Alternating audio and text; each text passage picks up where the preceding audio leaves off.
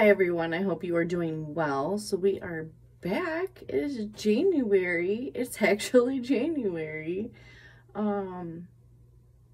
Today we are going to do a little conspiracy video. I am excited, guys.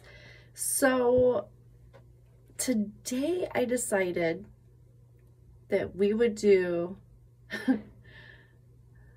a little look into the conspiracy behind the Apollo moon landing. Was it real? Was it faked?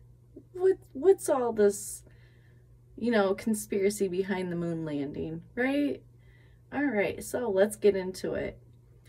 So I did a bunch of research and found a bunch of different things, and I already know what everything is. So let me tell you what it's all about. Moon landing conspiracy theories. The moon landing was faked. Apollo 11 didn't happen. Humans never set foot on the moon. Heard all this before? Conspiracy theories surrounding the moon landings had proved wearingly persistent in the 50 years since Neil Armstrong and Buzz Aldrin took their first steps on the lunar surface. As a result, NASA's landmark achievement is still being challenged. Despite a wealth of online information debunking these conspiracy theories, the cries of hoaxes continue. Why? How can science help debunk moon landing conspiracy theories? On July 20th, 1969, Apollo 11 was the first manned mission to make it to the moon.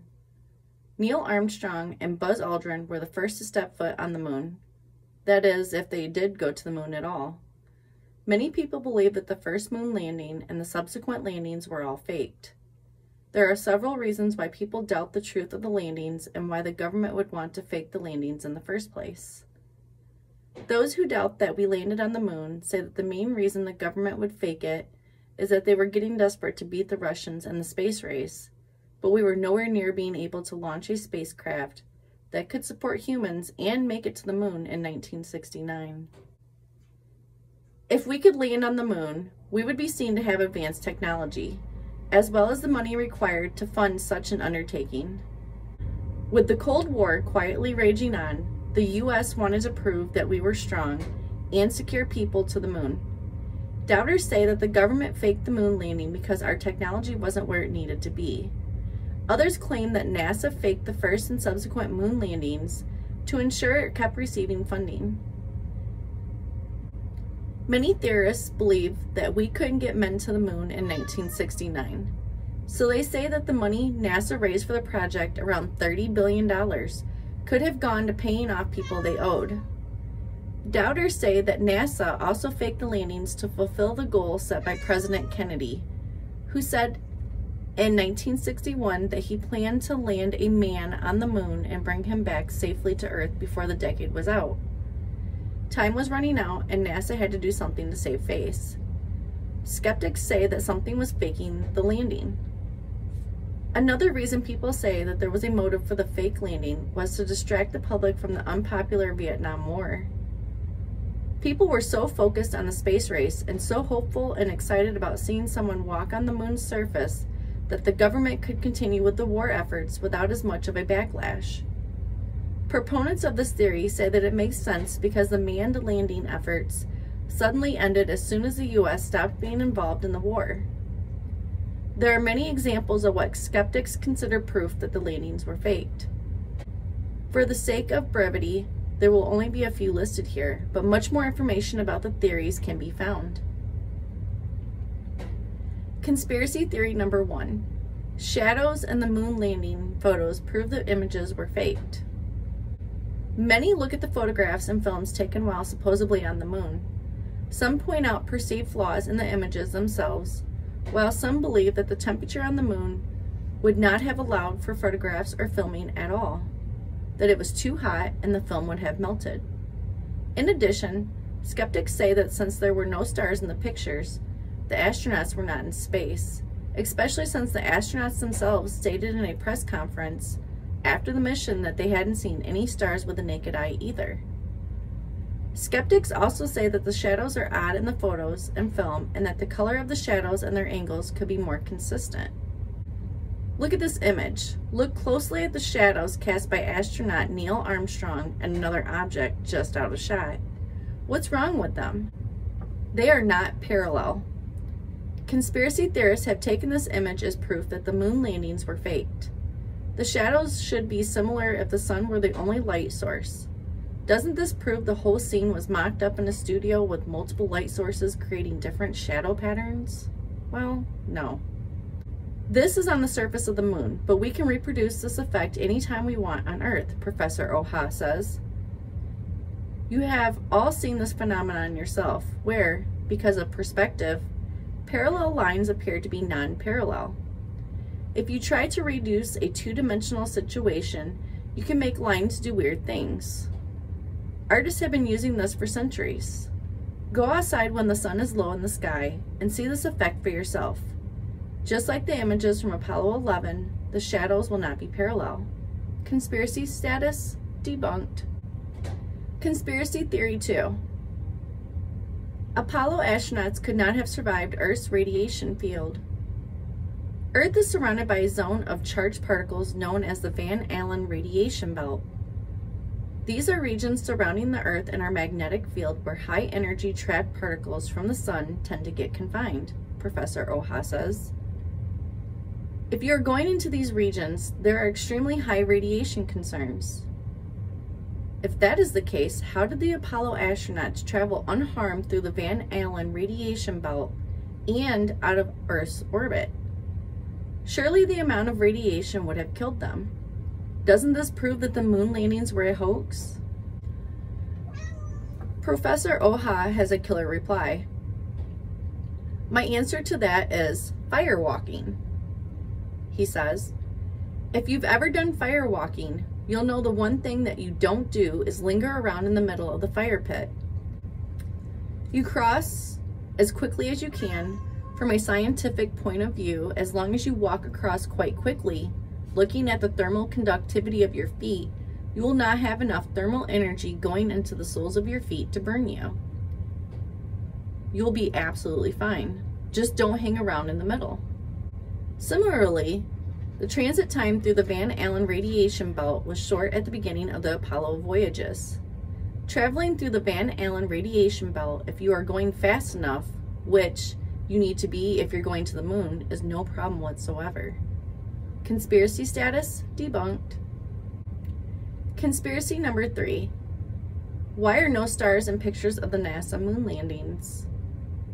Here's another moon landing photograph that has caught conspiracy theorists' eye. If the image was taken on the moon, shouldn't the sky be filled with stars? After all, there's no atmosphere to distort the picture, no clouds to interrupt that glorious view.